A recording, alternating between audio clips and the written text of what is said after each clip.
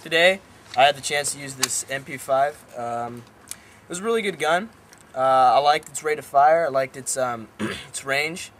The only thing I had to say negative about this gun is using too high of a voltage of battery compared to the magazine size.